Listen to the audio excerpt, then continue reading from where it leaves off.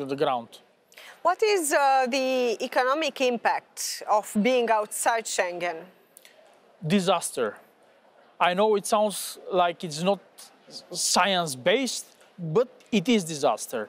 I know this by fact. Every truck on the border, for every day that it's waiting, it's losing more than 200 euros to its owner.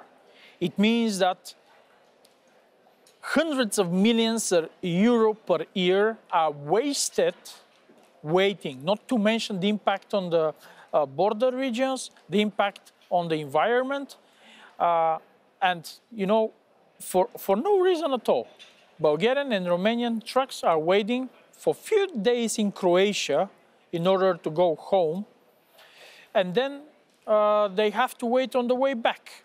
So they're spending 1 week on the borders only instead of earning money and delivering goods. This is not an equal treatment comparing with the German, Austrian, French, and Italian hauliers. And the thing is that Bulgarian and Romanian trucks are the newest fleet in Europe. They can provide very good prices to their customers, and it's not fair to spend so much on nothing, on waiting on the borders. And last but not least, the drivers, the people who are in the trucks, they are living on the borders with no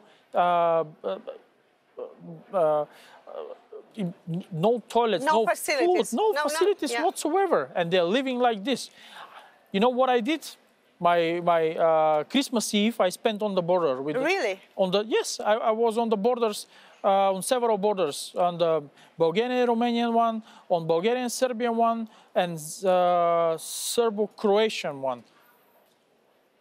It's really sad to see so many people on Christmas sitting there and seeing their families only through the phones because someone is trying to get a few percents more on the election in Austria. This is not fair. This is not the European Union that we're fighting for.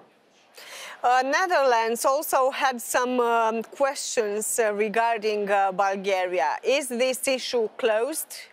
Are they really now sustaining you for entering into Schengen? No, no. I think the biggest damage has been already caused in Bulgaria and Romania, because even if we enter tomorrow on land in Schengen, people will remember 10 years we've been waiting for nothing. We fulfill our requirements, we pay our duties, we protect our borders better than many others in the European Union, and we're still waiting outside. For what? So this is something that should be overcome in the years to come. But at the moment, even if we tomorrow enter Schengen, people will still remember that we haven't been treated equally as citizens of the European Union.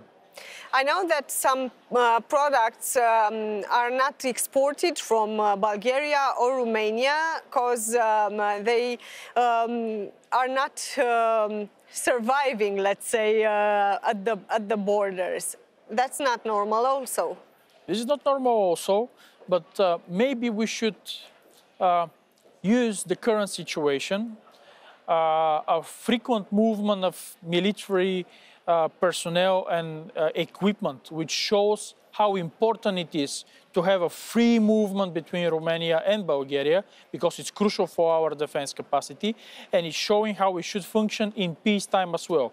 So I hope now, with all those funds we are going to invest for military mobility, to build new highways, stronger bridges and wider tunnels, are going to support our transport infrastructure for free movement of goods. And finally, this is going to create a more sustainable environment for our transport companies.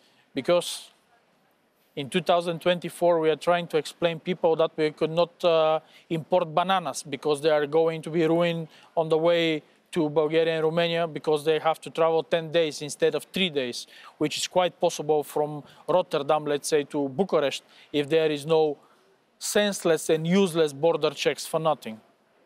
It is important to give a message to the Romanian public in the end of our discussion. You as Bulgarian, please. Bulgaria and Romania depend on each other. our destiny has been the same, and I think our future is going to be common and probably the same. I'm looking forward to grab that Romanian hand and walk together to the future, which definitely belongs to us, because I can see that in this part of Europe, because of our past, we remained very stable partners, a very, I would say, realistic point of view.